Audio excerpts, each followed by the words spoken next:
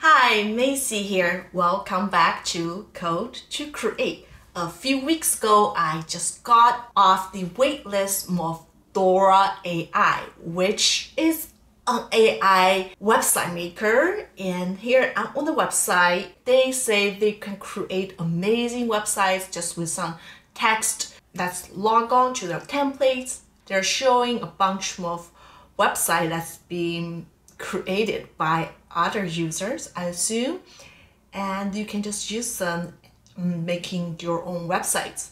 I have a website for Code to Create. It was created using WordPress, and that WordPress is a very popular content management system for the web that's being widely used and open source for people who just want to create a website. I started my career actually by making WordPress websites for my clients.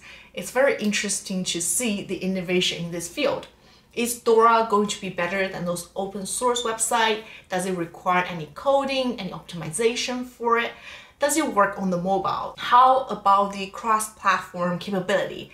Let's give it a try. The challenges of making a good-looking website is actually the design, producing all the beautiful graphics, and also make sure it performs well on the web and on your mobile phone. I will just go to my projects. Here is my first time creating a Dora website, and I was just using my old one that's called Untitled One, which I clicked probably 3 days ago. Let's go there. This interface looks very clean. If you're working in the digital space, you're probably very used to this kind of clean design. And I don't know what I should do. They do have a toggle. You can switch between desktop and different mobile devices. That is excellent because as a web developer, the most challenging thing is to make sure your website works all across different platforms and browsers and resolutions. Here are some start buttons. I assume that's where I can type my prompt. Let's click on it. Okay, so I need to type something, a landing page. Yes, like a landing page for Code to Create YouTube channel. They have two fields, so you can create the first field. It's the description of the template, and then have a style, so you can decide what kind of style you like. I personally like very spacey, futuristic, because my channel is about technology and coding.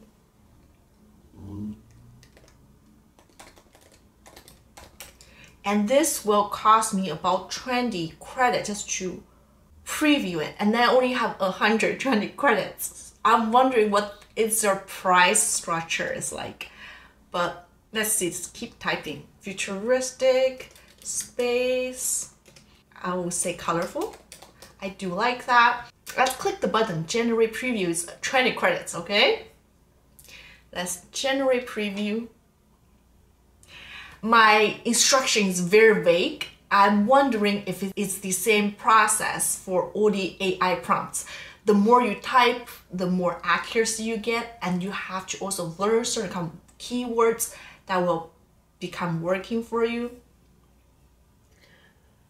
And here they gave me some previews.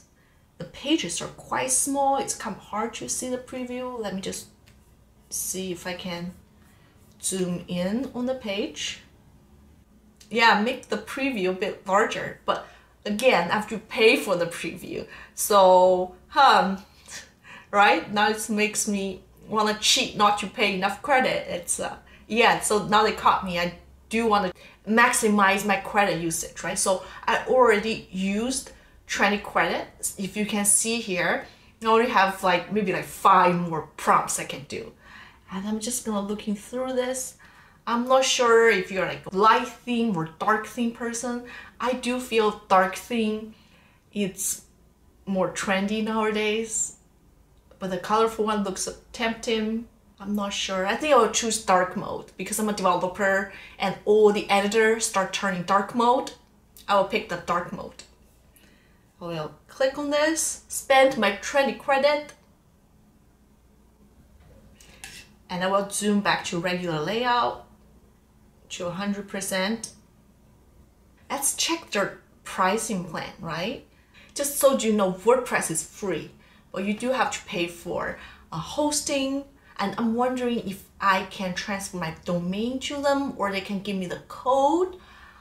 Let's see how that goes. You have to pay the subscription services. So it's all based on how many visitors you have. And I assume Dora has the power over you.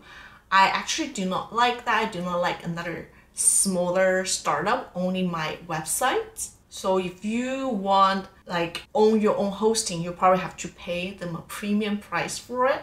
I think Dora is meant for amateur users who don't mind hosting a website on somewhere else. Again, I do think they're limiting their customer base because whoever having a website more or less maybe wants to, you know, have some e-commerce going on, maybe want to have some other features.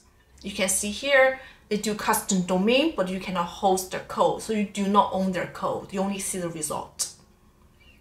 Like widgets, I think they probably offer certain kind of services doing that. My website is ready. I don't know, it does not look as impressive as what I would have assumed. It doesn't look that beautiful. I think without all the pictures, just like nothing is that beautiful. I will give a meh. I will just submit. I'm not that impressed because it just looks very bland. It's like a WordPress website. I feel with all those AI generated tools, creating some impressive product, it's not that easy. Here they say, discover comprehensive tutorials and guides to enhance your coding skills. You can subscribe today or watch later. Upgrade to a plan to edit the content. But basically I got it. You get a layout and you have some banners. They add some text for me, say advanced tutorials, and I cannot edit, I have to pay for it. They have different fonts I can choose.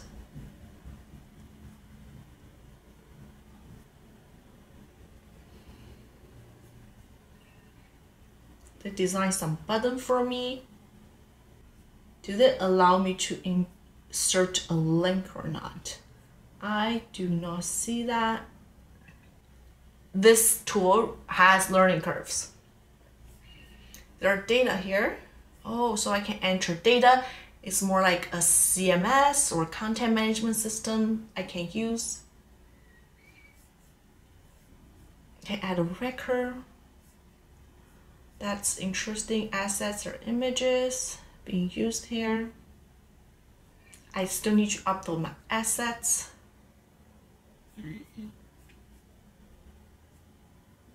I am not very satisfied with this design. It does not look that impressive. So what I will do, I will just use other people's template. That's the shortcut. The templates and using other people's templates, of course, is always better for someone like me who is not a designer. So here I really like this design. It has like some 3D models and look pretty good, and green is one of my favorite color. I like this one as well. This looks great. It's bright and vibrant. I like that. It looks really good. I like it. I think the art makes the website more impressive. Yeah, let's see. Use for free. Oh, there's some 3D animations. You can animate things like that. This does look like the animator in Unity or the like Flash. You can see a timeline of the animation. Ooh, that's nice. You can do the keyframes.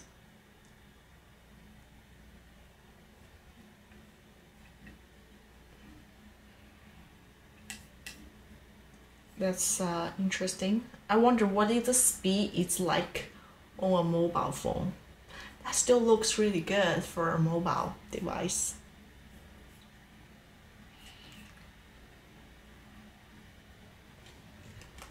code to create. Let's change SEO settings. It's pretty cool. Let's see if they can do that again. Oh, see here? Run or rights reserved, didn't go to another line. I think you still probably have to do certain optimizations for different phones or text. You probably have to manually move the text around to some other space. It's quite interesting, but where I really use it in a production, I don't think so, because I do not think that's good looking enough. And my credit is done again just by doing a preview. I already used 20 credits for it. And this duck template looks really cool. Let's check that one out. It's very interesting. This looks really good. I like this. And let's use for free. It does take a while to load all the pages.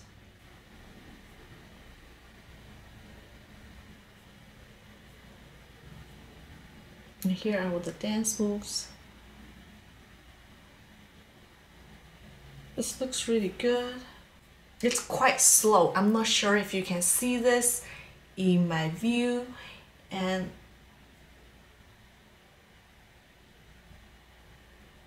the scrolling is quite slow.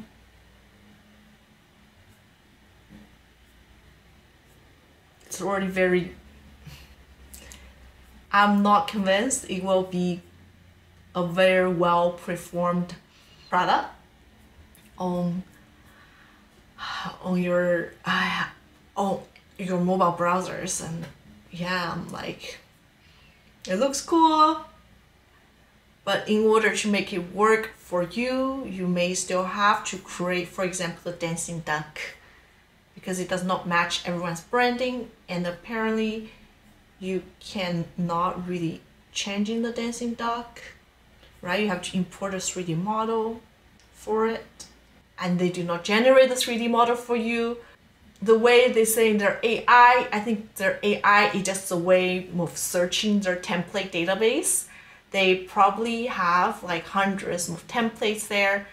Instead of traditional search bar, they use generative AI to improve your search results. That's what I see. Would I use this in a production? No, because I do not feel it's easier than other free resources out there. For the pricing point, I think it's quite expensive, and you do not own all the code. You cannot really make precise modifications, and a lot of very beautiful looking animations, you still have to do the animation manually. With a 3D model, you still have to have the 3D model to be imported.